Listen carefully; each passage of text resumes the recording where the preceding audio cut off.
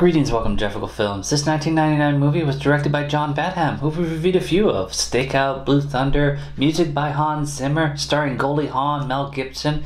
So let's review Bird on a Wire. Ex-drug enforcement agents. When I sent to jail, the other knows I can send them and they want me dead and they'll take whoever's with me, all right? Why? Why? Because I testified against them, that's why. About what? Well, it's a long story. It's begun! This movie opens with the age of Aquarius, which is a brave choice, and Sorenson, played by the late David Carradine, is just getting out of prison and getting picked up by Albert Diggs, played by Bill Duke. Yeah, that Bill Duke.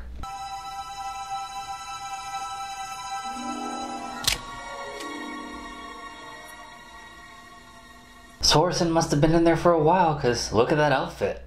Then to Detroit, where Diggs and Sorenson show up in a Corvette at a kid's birthday party, and this pig has a semi-automatic for any kids that misbehave. They got a big deal, but there's one hitch. They have to take out Rick Jarmin. Mel Gibson plays Rick Jarmin, and he's pretending to be Billy Ray right now, as he's working in the mechanic shop for the last 3 months, and he plays a prank on his friend Marvin. Billy Ray, you going to sleep under there? Oh, God, Marvin! Oh, Marvin, what am I going to do with those legs? And then Marianne shows up at this full-service gas station where Billy Ray heads out and serves her, and she recognizes him, and he her, but he continues to lie. He looks just like her ex-husband, whose plane went down in Mexico 15 years ago. But he tries to cover that up, and she's like, let me see your right arm, because he had a tattoo there, and it's clearly been removed, but she buys it and leaves. I got some shrapnel there. I took that in Vietnam. It's all down my right side. You want to see it? I'm sorry.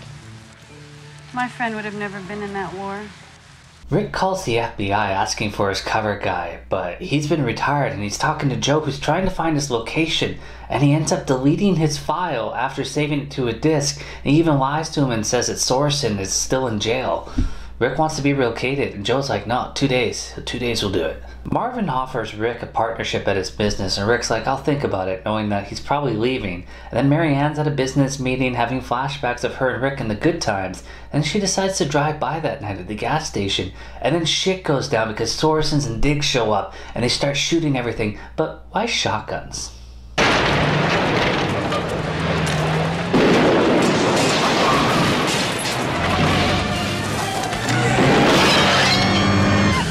Diggs didn't want to kill him before. After hitting this Corvette, he does now. It's a bit of a delay, but the gas station blows up, and I don't think Marvin made it. They eventually escape and end up in a little hotel room, and he's taking a shower, and he was shot in the ass.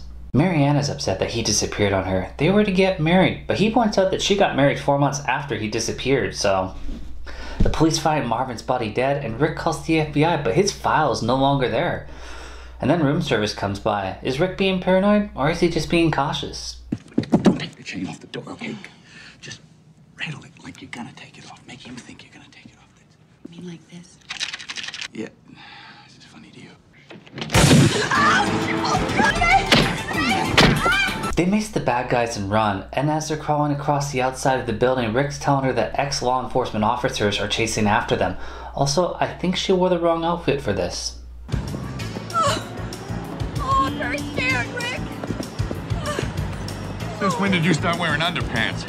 They go to a store to get some new clothes, and the police find Billy Ray's name next to Marvin's dead body. I mean, like, how? Did Sorenson and Diggs run into the burning gas station to write Billy Ray's name next to Marvin's body to finger him? Like, that doesn't even make sense. It's gonna be harder for them to kill him now, because they'll also have to deal with the police. And the police actually spot the car, and people are fingering the car and stuff, like, oh, that's them, that's them. And then who's this? Is that Christopher Judge, who plays Teal'c on Stargate? Hell yeah it is. Or better yet, indeed. They speed up and we have a cop car chase, and it looks like Gastown. Also, never try to lose the cops on a railroad, and if you do, make sure you look both ways.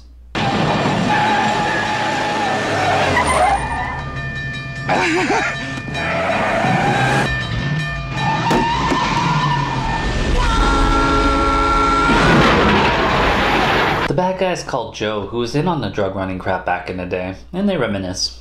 Rick and Marianne take a ferry, and he tells him that Diggs and Sorenson were corrupt FBI drug enforcement officers that used him and their mutual friend Jamie to pilot these drugs, and they got caught. And the cops came by, and there was a big gunfight, and Jamie got killed, and he was used to testify and went into witness protection after that, and they never called her because she got married.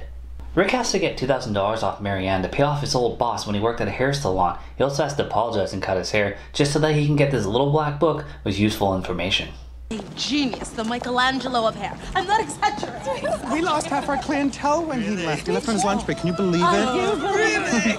The bad guys are tracking them. Also, Marianne's cards are being flagged. And they have to rob the bank, pretty much. But really, they're just taking out her own money. And then she decides to part ways with him and has to hide because the cops are also searching for her. Rick shows up on a bike and grabs her. And then there's another cop car chase, but on bikes this time.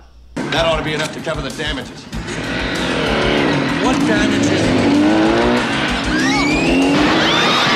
Paul, Marianne's boyfriend, visits the police and he's showing this bank robbery stuff. Also, it's interesting that she bought heels for all this running that they're doing. And then they visit another place, an animal hospital that Rick decided to build and work at. We meet Dr. Rachel Varney, who works at this animal hospital and used to have a romantic relationship with Rich. She makes some moves on him and she's going to remove the shotgun pellet from his ass, and Marianne assists, but then she gets really faint, like, what are you fainting at? He picked me up and put me back on my feet. Showed me how to do everything. I bet he did. You should see the barn, by the way. Yeah? Oh, it all worked. Every single idea you had worked. Rachel asks if he considered coming back because she's getting married on Sunday and would totally rethink it if he would. Marianne walks in and storms off, seeing them standing together. And then they see a helicopter and it starts shooting at them. Rachel has a gun and starts shooting at it, which buys them some time to get into this little plane and take it off. It's like a little crop duster. You thought Marianne was faint before. Well, she's going to be faint now. They end up taking out the rotor of the helicopter, but now they have no wheels to land on. And then they crash land, which they both come out pretty unscathed. Now they walk through a forest and they find a motel. And the water in the shower looked brown before she touched it. Also, cockroach.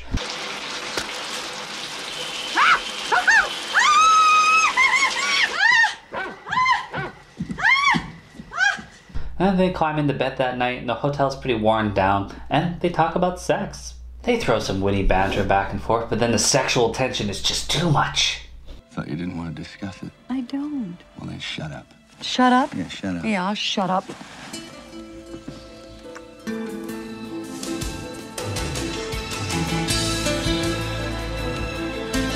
She's always had a dream of them just sailing away together, and she calls her boyfriend and tells him to call the FBI and the media and get them to meet them somewhere.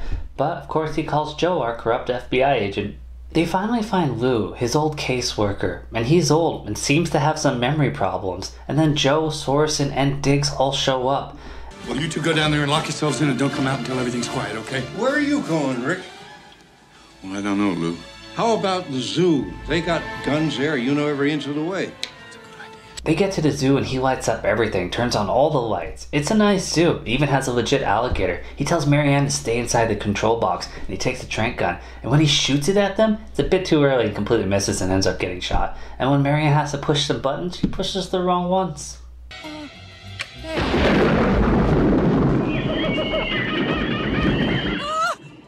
Welcome to the tropical rainforest. Marianne finds a gun, but is it loaded? Rick decides to release a bunch of animals, and he walks Diggs in with some lions, whose gun conveniently fails him. Oh, shit.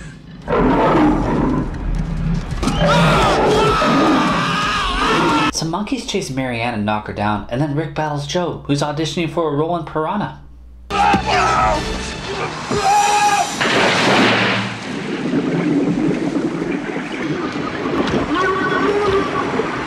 Then Marianne has to avoid a tiger that's chasing her, so she climbs up straight into Sorenson's arms.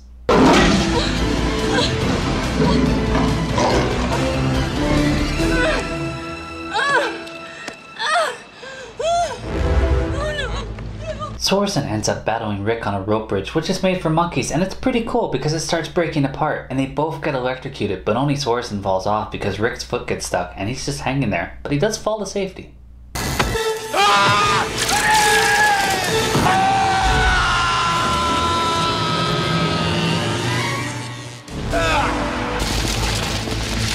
Then we jump to a boat in the middle of the ocean where Rick and Marianne are making out. I guess everything got cleared up. No problems there. She had enough money. She could afford a boat. Must have broken up with the boyfriend. Yeah. Then we hear the Bird on the Wire song as the credits are going down instead of up. This movie's decent. I definitely remember it a bit more fondly, but the performances of Gibson and Goldie Hawn definitely carry it. And I like Bill Duke. I mean, yeah, that Bill Duke. You scared, motherfucker? Well, you should be, Because it's the Green Berets gonna kick your big ass. I ate Green Berets for breakfast. And right now, I'm very hungry. And David Carradine, but not much for their roles. Felt pretty wasted. I wish they would have spent a little more time with him and built them up as a threat. Gibson was a Mary Sue. Every job he had, he was amazing at, and everyone loved him till he left. And then even then, they still loved him.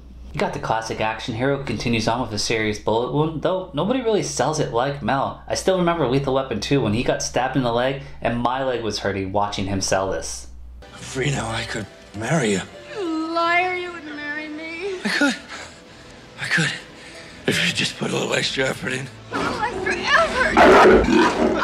And I love me some Goldie Hawn. Definitely one of my favorites being her in Overboard, but she's got some classics in the 80s and 90s.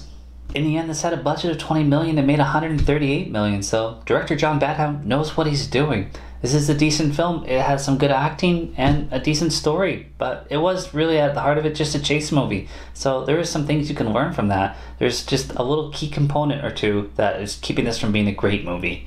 Well, in the end, yeah, it's kind of worth checking out if you haven't seen it. As always, thanks for watching.